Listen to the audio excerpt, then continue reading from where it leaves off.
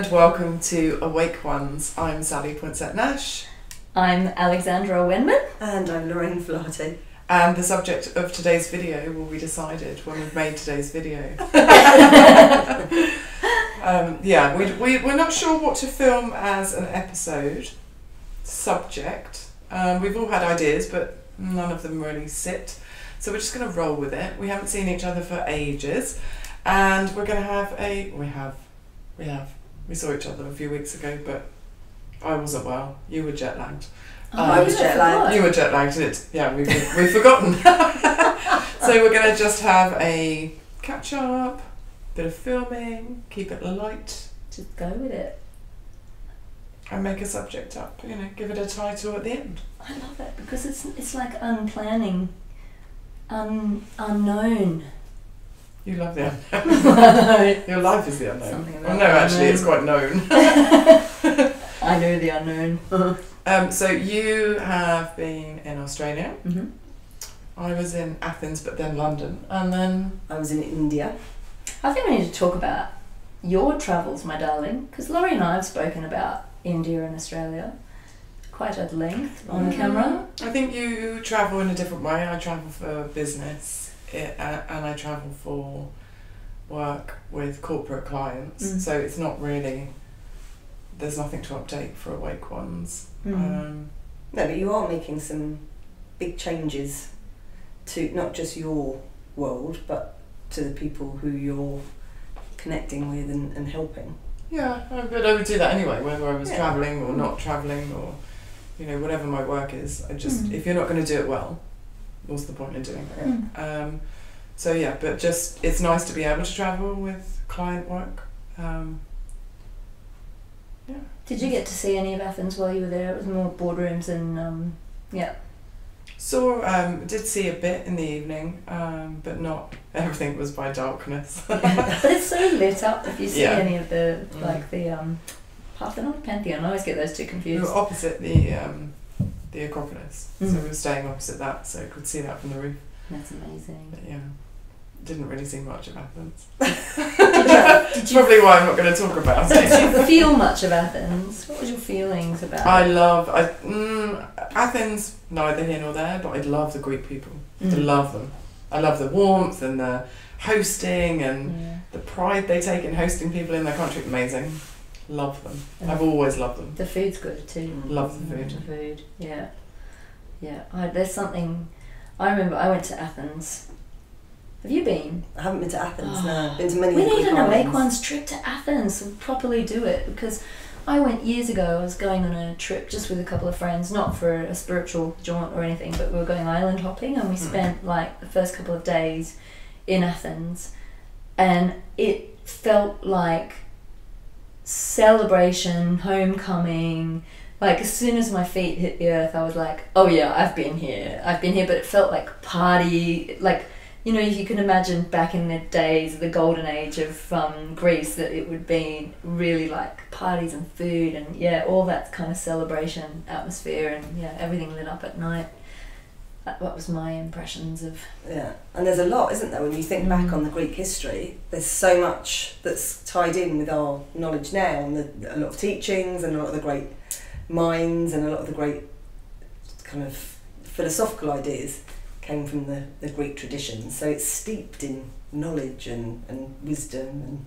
And isn't it interesting, the whole Oracle of Delphi thing, and there's like 3 women here, and there's something there, I think, that we're alluding to. Women that were awake and inspiring.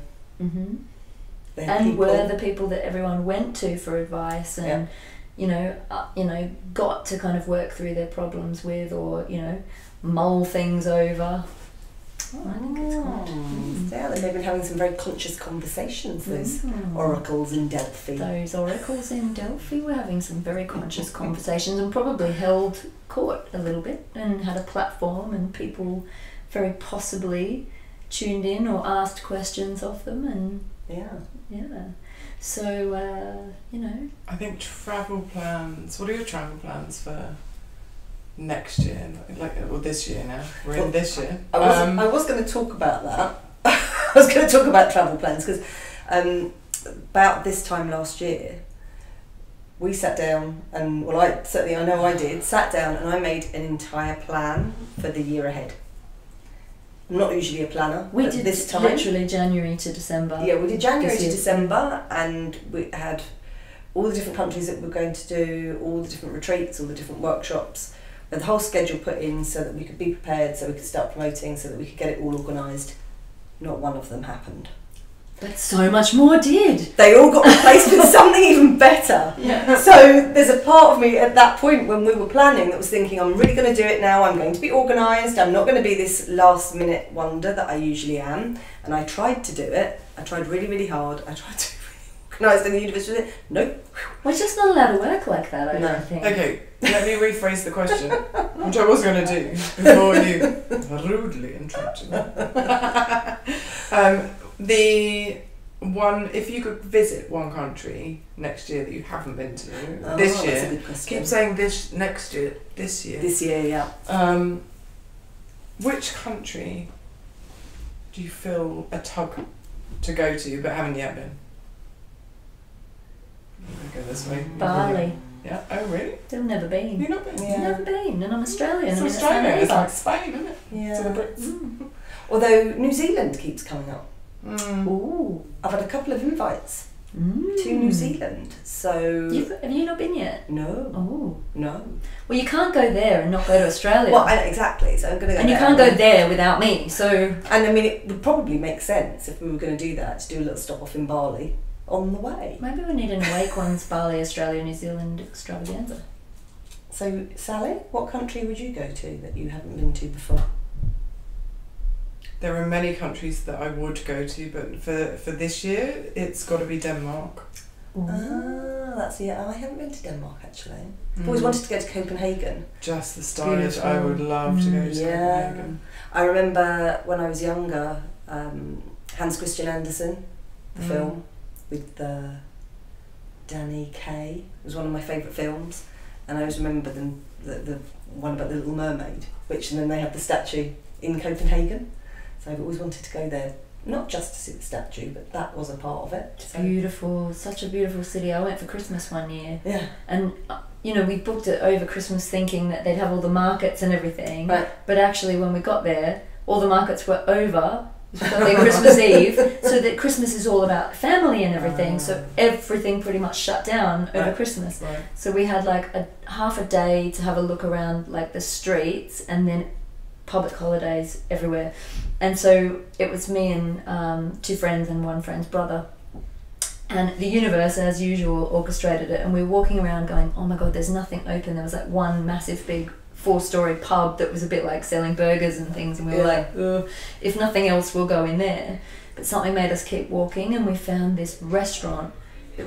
From the outside it was beautiful. I felt like the little match girl looking in going, wow. It was all decked out, and it was all smorgasbord traditional food, and people were drinking beers like this big, and we were looking in the window, and I was like, all right, it's probably been all pre-booked, but let's just go and ask. And we did, and they were like, give us 5 minutes, we will make space for you. And they made space for us, and so we had this amazing Danish like traditional Christmas with all the pickled herrings and everything, and like the big beers, and then we went to the 4-story pub afterwards and danced till like midnight, and it was just amazing, and everyone was so friendly, and yeah, we did all walks around the harbour and everything. But the one thing I remember is that for all their Christmas lights, it was all big hearts everywhere. It was gorgeous, so lovely.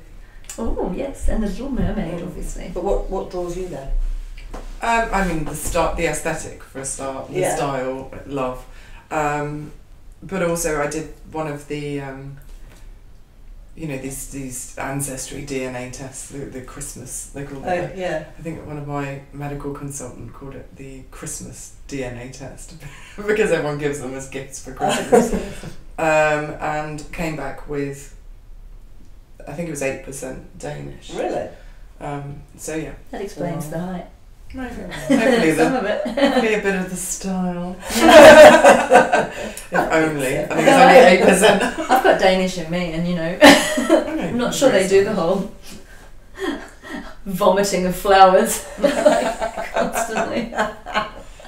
Bohemian.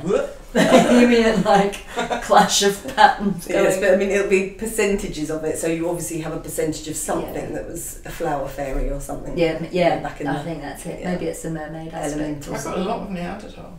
Have you? A lot. A lot. Wow. I haven't had mine checked, so. I don't Andy know. had a lot. Like Andy's my husband. He had 4.1%. Neanderthal. Wow. And I think Eddie Izzard was all over the press for having a lot, and I think he had like 3%. That must give you really good survival instinct, I think, and like cunning, and maybe like hunting skills or something. Yeah. But then surely aren't we all supposed to be? Well, the most they've ever found with sort of modern day man, I believe, is 5%. Well, that's really interesting, considering we're not supposed to come from anyone galactic, isn't it? You know, like so where else, where else would we come from? If they don't have a strain of. Oh, they do, but it's the percentages, The level. and I think average is like 2%, 2 to 3% or something. Wow. But yeah, the most they found in modern day man is 5. Fine. And Andy was what? 4.1, which I went to 4.1. town with, and then my result. So he had 300 Neanderthal or Neanderthal. Tomato, tomato, genes, and yeah, 301 his was. Wow. So, you know, the jokes were rolling and I was having a great time, and when mine came back I had 310 and I'm at 4.2%, so 0.8% away from the highest levels of modern day man. So I now think that the Neanderthal people Well, super intelligent. were amazing. Yeah. Of course. Yeah. Although it's probably just as well people don't have more of that, because didn't they used to communicate by just clubbing each other over the head? Take what you want. Oh. It could be helpful. I'm sure they were very direct in their communication too, hey Sally? I'm sure there's certain situations where clubbing people over the head may have been useful. Well, they can imagine they'd be like, no, yes, food, sex, this, that. And I was like, it's kind of, you know, not far off. Yeah, that's how I speak to my clients. Sally, do you think we should know? I was thinking maybe no. Have you done one of these tests? Not yet. Have you done one? No, I haven't. No, I really wanted to do it. I really wanted Just to a do bit it of with fun. you. Yeah. Yeah. But yeah, 100% European. Most disappointed. I was hoping for something exotic. It's like, where's my love of the sun come from? Because I'm 100% European. I want to know. My dad has always said we've got Mongolian in our family. I really want to know if that's actually true. I know that there's Russian, definitely, so it's not that far off, I suppose. Yeah, but I knew 100% it was something based on the family, but the DNA is no. It's just obviously a person who moved to that country. It didn't actually have the DNA of that country. Reflect that. Wow, isn't that incredible? Yeah, that's the thing, isn't it? Yeah. You can trace your heritage back. Yeah, because mine would be really interesting, because we've tried to do the family tree, sort of a lot of generations back, and most of it is still connected to Ireland. But obviously, I'm a lot at Irish. some point, you know, people would have travelled in, and you know, I'm still pretty convinced that the wandering nomads and the gypsies, who you know, that there's still a bit of a strain of that, I think, in you know, But they stayed Irish in families. Europe. No, Not necessarily. a lot. If you think, but even if you think back, so I mean, the world has changed quite a bit. So even the land masses have shifted and changed. So were there connections, you know, between those countries, or they just travelled on ships to go to different places? It makes it so stupid, doesn't it, that we have borders. Oh, it's That ridiculous. we have borders and we divvy I up know. land when all of us are mixtures of everything. It's No ridiculous. one is from anywhere. There should be no ownership. No one owns anything. It's ridiculous. I know. We're children of the earth, like children of the universe. I see humans. I don't see. Yeah. I don't see age. I think everyone's my age, which to some people is a massive compliment. And she's literally only 12, so it's Massive you know. insult. But I don't see age. I don't see gender. No. I don't see skin colour. I don't see countries and nationality. I just don't. I see humans. I've always seen And if you humans. look at people's eyes, you I see them, right? Yeah, and if your energy is off, doesn't matter where you're from. Doesn't matter what you're wrapped in as your packaging. Your energy's off. I'm kind of over it. Yeah. I cannot even. Yeah, no, I completely No. agree. I completely agree. Well, that is the thing. We're talking about travel, so that is one of the things that travel, obviously, is now easier to get to places. The world has become smaller, but at the same time it is becoming increasingly more difficult when you think about all of the different security measures and, you know, having to have visas and passports, and, you know, I do sometimes feel like it's being made more difficult for people to travel, which in some ways will put some people off of trying to get to places. I mean, even going to India, you know, trying to navigate through getting the visa, which was really expensive as well. It would kind of make you question just how much you really want to go to those places. Yeah. I think when you're from certain countries, you can't even leave. Yeah. Yeah. Yeah. Yeah. Which is like, who has a right to say whether the people that were born there have the right to leave or not? Yeah, I know. Which is outrageous, really, isn't it? When you think let people move freely as they wish. Yeah. You used to have to in Australia, if you took another country's like dual citizenship or passport, you used to have to give up your Aussie. Really? And it was only something like, I think the year 2000, it wasn't that long ago that they changed it so you could have both. Because I'm dual citizen, dual British and Australian, and when I did it, obviously you could keep both. Yeah. But I think what happened was they had a lot of famous people that going off to Hollywood and also big business people that were then taking American citizenship, and Australia was losing out on them. So went, oh, maybe we better do something about this. So then made them choose. So they should have both. So yeah. Yeah. Yeah. Well, I'm kind of, you know, contemplating meaning to do it for ages actually, to get my Irish passport as well as my English passport. We'll get around to doing that at some point. Quite like the idea of having the two. Yeah. And being a bit of both, but not sure. I think there are some countries actually that are much more welcoming if you have an Irish passport than if everyone likes the Irish. I know. I think in Mexico, I think it might have saved a few of us that one of the people that we were travelling with did have his Irish passport with him and pulled it out when they were just about to get a little bit angry with us because they thought we were British. They thought we were English. No, we're Irish. Look, Irish passport. And then suddenly we bought lots of beer. Oh yeah, okay, we know how to do that. So yeah, sometimes being Irish has its benefits. Yeah, I find being Aussie has benefits as well. Usually, the like friendly joviality. Whenever I've been to France. Because if you're English, you get a different reception. If you're Australian, it's yeah, fine, you know, come on in. No worries if you can't speak the language. But language as well is a bit of a thing. So, and I mean, I know we do. I know we've done it when we were in Egypt, and even when I was just in India recently. I made a real point of learning as much as I could, so that I could communicate with people in their language. And I was probably doing it quite badly, but I think when you make an effort to do it, it does make a difference. I don't know about Danish. Danish is a whole other language, really. I think you just look really serious and go like. Just learn a few words. Yeah. But they also they speak amazing English, but they all think they're terrible at it. So they'd speak to you in this perfect English, and then they all say, "Oh, I'm so sorry about my terrible English," and you're like, your English is better than my English. Yeah. It's crazy. I know. It's a shame, really. I would love to speak more languages. Do you speak? No, I'm British. I speak English. Lazy, DNA, culture, I speak Australian. genes. No.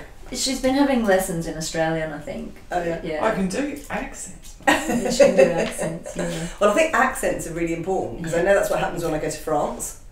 Your friend Lorraine on one glass of wine becomes fluent in French. Well, Andy speaks. We travel. I'm. What was that? Don't know. I don't know. Strange noises. Strange things in the technology. I always speak in the language when I learn words. Whoever's taught me those words in the country is how I say those words. Yeah. For the rest of time. So in Thailand, the first person that said hello to me was super animated and said it as Sawadee ka. And so now that's pretty much how I deliver Sawadee ka. So yeah, whoever I learn it from, that's the accent. Hence the g'day mate. I think it was maybe someone in the airport that was just so sick of saying Sawadee ka over and over again, but they just started to take the mickey. And that's now how I speak. But with Andy, he's great with conveying messages, you know, with body language, and he's very open to people. He's very friendly. He's very jovial, and his energy is just completely different to mine. But he only speaks with the accent. So he'll talk in English really slowly with a local accent. It's so bad. And I'm like, you sound like you're taking the mickey. He's like, well, you look like you're taking the mickey. But between the two of us, we've been invited to people's homes. We've been into the most, you know, they had a little festival for us in Bali, and, you know, a little celebration for us in Bali, and like lovely. Yeah. Yeah. But it definitely needs the two of us. The balance of it, But in Bali, they would think they would love you. They'd think you're a goddess with the fair hair and the tall. Yeah, but maybe a bit moody. They'd be like, "Don't anger the goddess." Andy lightens it all up. So I think it'd be interesting to see at the end of this year and see if we all made it. So if you made it to New Zealand, you made it to Bali. It's bizarre, isn't it? Bali was so close. Where are you? Australia. Where do you? Oh, I thought you said Denmark. Yeah.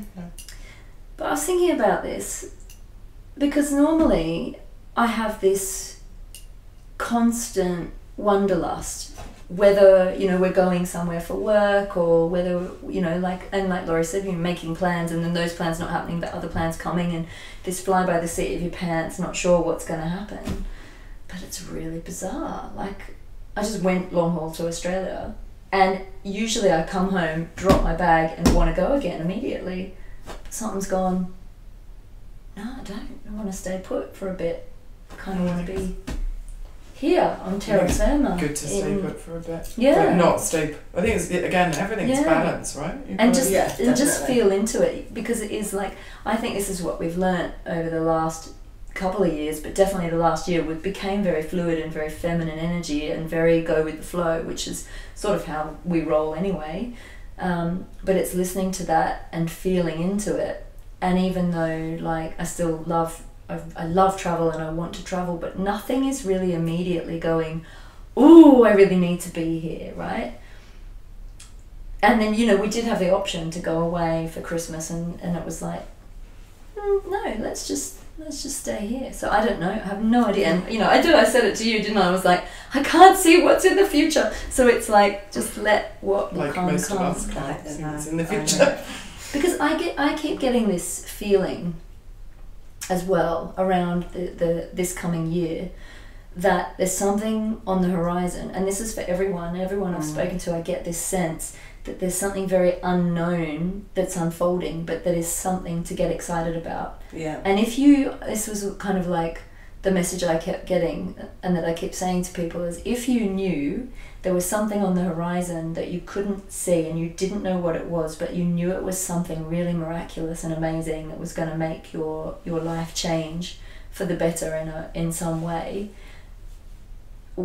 that feeling of excitement that something really good is coming, hold on to that feeling, because that's what then attracts it in. So whether it's an adventure, or whether it's an opportunity, or whether it's just something new and different and something unexpected, because so many of us have been like doing a lot of work on ourselves and finding it's a bit like walking through glue, and like even a lot of the travel that, you know, we've been doing has been for either work or spiritual work or to better ourselves or whatever. So it feels like we're going to start reaping some of the rewards of that, and whatever that big gold nugget is on the horizon, it's like the prize. That's called the sun. It's a big gold nugget on the horizon. Taste the sun. But I think as well that when people were all getting a bit hysterical about 2012 being the end of the main calendar, and some people thinking it was going to be the end of the world, which clearly it wasn't.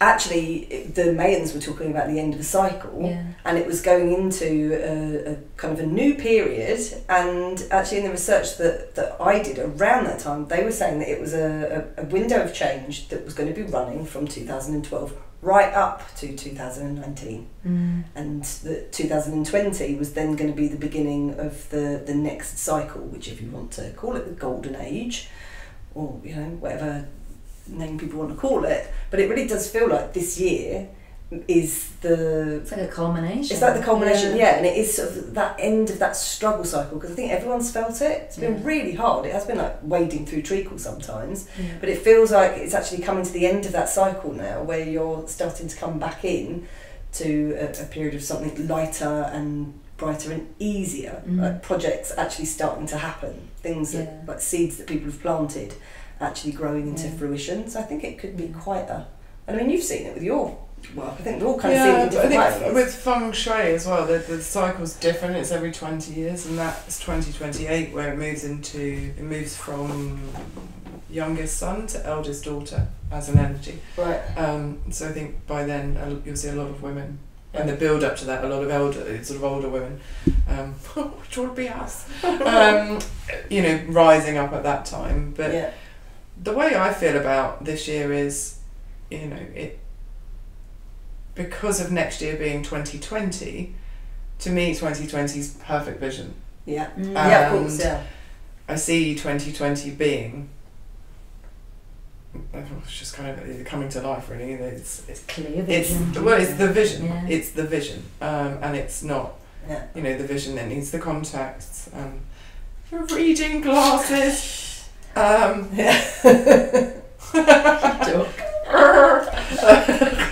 old lady reading glasses on top of contacts. So yeah, a vision. It's been. I've had double vision for a year. Sort of last year, the year before last, and my feeling for 2020 is perfect vision. So 2019 for me is just it keeps building and building and building, and I'm excited about this year. Been excited about the end of the second half of 2018, and I feel we've got over that hurdle from youngest son to the next movement, and women are starting to. Yeah, you can see it, can't you? Yeah, the energy around it it's good. It feels good. I feel energized. I'm looking forward to the year ahead. Me too. So I think without a subject matter, we probably have gone on for way too long, because it's like one of our usual conversations. Just what we talk about over coffee, really, and in the pub and whatnot. 7-hour coffees. But I think if we look at it's about being prepared. It's about being flexible. It's about going with the flow, recognising that we are kind of global citizens, really. It doesn't matter what language you speak or where you come from or what you're doing. Start now planning what you want your vision of that future to be. If you start getting an idea, don't have an idea, but then be flexible in how you get there, I think is the point. So essentially we're travelling into the new timeline, aren't we? We're travelling onto the new paradigm. On that note, I might go and do some travelling of my own. Do some reading. You're just gearing up to be the eldest daughter, aren't you? Just stepping into that cycle. Anyway, on that note, before it gets completely delirious. It always does right at this point, doesn't it? Right, well... Time to go! Time to go into delirium. Okay, anyway. So if you have got ideas about where you would love to go and why, we would love to hear from you. We'd love to hear about your travel plans and ideas and your visions of the future, because let's all get together. If we're all focusing on a similar vision where the world gets to be a better place, then the chances are we can contribute to making that happen. Love it. Love it. So on that note, thank you for watching. Thank you for watching.